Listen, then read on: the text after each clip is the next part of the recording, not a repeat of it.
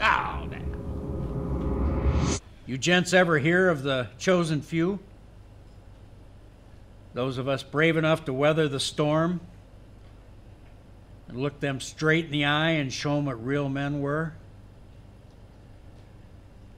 It was November 1950. I forgot to pack an extra pair of socks. I was wearing the same damn skivvies since basic.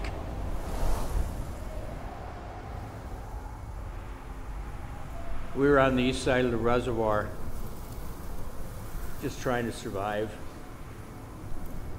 I always thought the breeze off Lakeshore Drive was cold.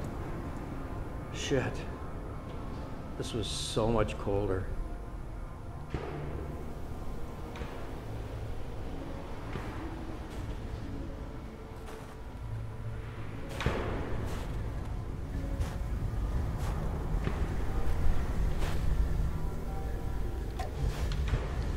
So cold.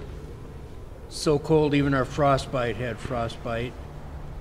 Those of us with mustaches thought they'd break off. Holy shit.